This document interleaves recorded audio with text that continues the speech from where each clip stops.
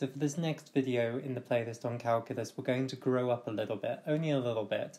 We're now going to go to multivariable calculus and we're going to discuss directional derivatives.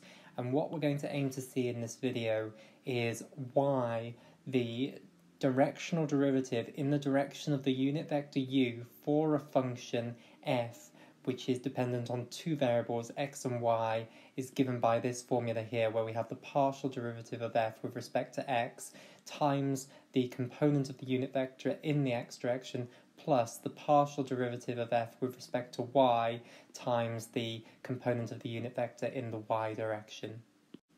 Now note, there are a huge number of different notations that people use for directional derivatives. This is the notation that we're going to use in this video. Now for the basis of this video, we're just going to study a real valued function of two real variables.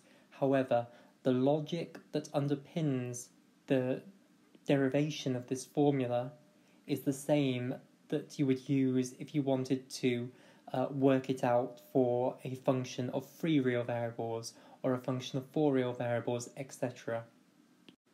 So we're imagining that we've got some differentiable function f of xy, which is a real valued function, so it gives you a real number of 2 real variables. You have to put in the value of x and the value of y, and then it spits out a real number. We can then plot a graph of that function, which is what I've done here. So all the inputs are points on the two-dimensional plane, the xy plane, which is what we've got here, so x and y here. And then we're using the z-axis to plot the value of our function f of xy, and we'll get some two-dimensional surface like so. Now I'm going to assume that you know about partial derivatives, so if you take any point on the plane x and y, and you want to know what the derivative of this function f of xy is in the direction of x, we know that is equal to the partial derivative of f with respect to x. And remember, what that means is if you go forward an amount in the x direction, and then imagine taking the gradient of the secant line between the point at the original point xy and then this new point where you've moved forward by an amount delta x, and then you take the limit of the gradient of that secant line as that change in x converges on 0, that is what we mean by the partial derivative in the direction of x. And similarly, in the direction of y, the derivative is going to be equal to the partial derivative of f with respect to y. When we're asking about directional derivatives, what we now want to say is, well, those were just two directions, but there are loads of other directions. We could go in any direction within the two-dimensional plane. So if we take an arbitrary vector u, which is a unit vector in some direction, and we want to know what the derivative of our function is in that direction, how do we work it out? That's what we mean by the directional derivative of f in the direction of u. So let's try and work this out then. So we want to take the derivative of the function f of xy in the direction of this vector u.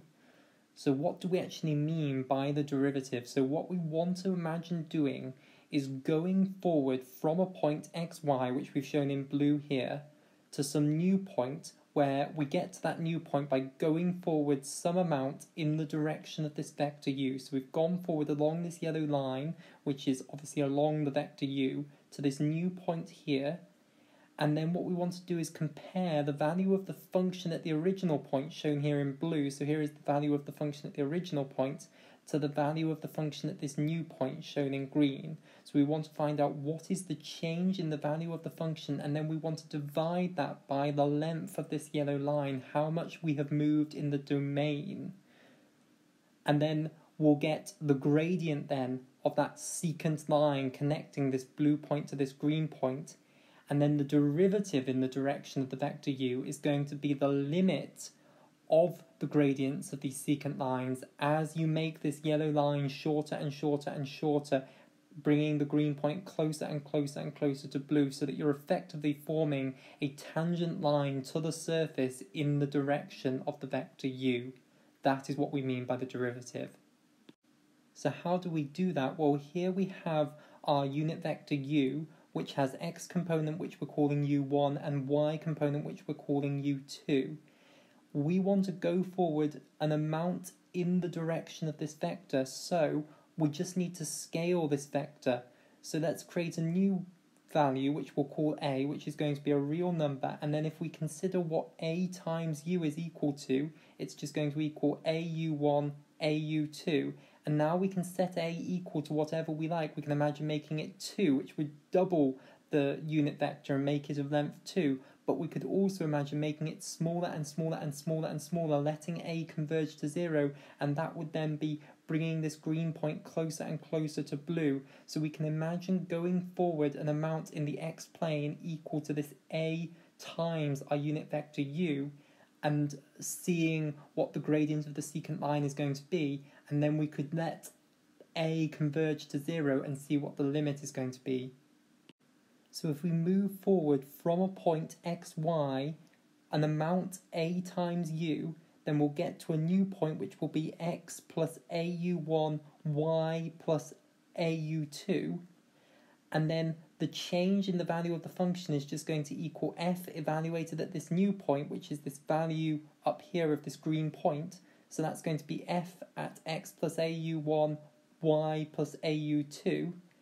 Take away the value of the function at the original point, which is just f of xy, and then we just need to divide that change in the value of the function by how much we're changing in the xy plane. Well, the length of that au vector is just equal to a, because u has length equal to 1. It was a unit vector, remember, so when you scale it by a, its length just becomes equal to a, so we want to divide that by a, and then that is going to give the gradient of that secant line that you form by connecting this blue point to this green point when you've moved forward in the xy plane by this amount au. And now what we want to do is take the limit as a approaches 0, which is the limit of these secant lines as that change in the xy plane gets smaller and smaller and smaller. A great trick then now. So remember, we are trying to get a formula for the directional derivative in terms of the partial derivatives. So that means that we are trying to change this into things that are going to be within the limit that are going to become the partial derivatives in the limit as a approaches 0. So to do that, we're actually going to make this expression more complicated by subtracting something off and then straight away adding it back again so that we haven't changed the expression. So let me show you what I mean. So here we have our bit here, but now we have this new thing that I've put in here. So we've got minus f evaluated at x plus au1 y. And then we've added that thing straight back on again, so we've got plus f at x plus au1y, and then we've got our minus f of xy, which came from here, and then the whole thing is divided by a, but I've now split it into these two separate terms. I've split the fraction into two separate terms, which I'm allowed to do, so that we've got this piece plus this piece, and you'll notice that you could combine this back into one fraction, cancel this with this, and it will become back equal to this. The reason I've made this more complicated into this is because these things we're going to be able to alter slightly more, and then in the limit as a approaches 0, they're going to become partial derivatives. So this bit here is almost the partial derivative of f with respect to y, evaluated at the point x plus au1 y. The reason being, if you look at this, this is of the form of a derivative. It's the form of the gradient of a secant line, and it's the gradient if you start at the point x plus au1 y and you go forward in the y direction and amount au2 to this new point x plus au1 y plus au2, then you've got the change in f, and you've almost got it divided by the change in the xy plane. However, that's why it slightly misses off on being this. what you need to do is actually divide through by AU2, the amount that you've changed in the XY plane. Now we can correct that luckily. We can multiply top and bottom by U2, which is what we've done here. So we've multiplied the bottom by U2 and we've got U2 up there. So now we know that this thing is going to become equal to the partial derivative of f with respect to y, evaluated at this point x plus AU1 y. Similarly, this thing down here, again, this is very, very hopeful. This looks like it's the partial derivative of f with respect to x, because you start at this point xy and you go forward to the point x plus AU1 y, and you're seeing the change in the value of the function f, and then you're almost dividing it through by how much you've changed in the xy plane, but you haven't quite done it right. We've changed by an amount AU1, so again we need to multiply top and bottom by U1 here, and that's what we've got here. So now this thing is going to become, in the limit as a approaches 0, the partial derivative of f with respect to x evaluated at xy. So now in our new corrected expression, this thing here is indeed going to become, in the limit as a approaches 0, equal to the partial derivative of f with respect to y, evaluated not quite at xy, but instead evaluated at this point, x plus AU1y. However, in the limit as a approaches 0, a is going to 0 here, so this tiny bit becomes inconsequential, and therefore this actually becomes equal to the partial derivative of f with respect to y evaluated at our original point xy. So we can drop worrying about the fact that it's evaluated at this slightly different point, because in the limit as a approaches 0, that difference becomes insignificant. It becomes infinitesimal. So this becomes equal to the partial derivative of f with respect to y evaluated at our point xy, but we're no longer writing that because it's no longer necessary, because everything's evaluated at that point xy. And then it's multiplied by u2, the component of our unit vector in the y direction. And then looking at this part here, this is now, in the limit as a approaches 0, going to become equal to the partial derivative of f with respect to x evaluated at xy. And again, we're dropping the evaluated at xy because, of course, it's evaluated at xy. And then multiplied by u1. So here now is the expression for the directional derivative of our function f in the direction of u. Now, there's this very powerful concept in multivariable calculus called the gradient vector, which we write nabla upside down triangle. It's a Greek symbol, nabla f, and it is going to be a vector, so I put the vector symbol on top, and it's defined to be equal to the vector where the x component is equal to the partial derivative of the function with respect to x, and the y component is the partial derivative of the function with respect to y. If we were talking about a function of more real variables, 3, 4, 5, etc., you just go on. So the z component would be del f, del z, etc.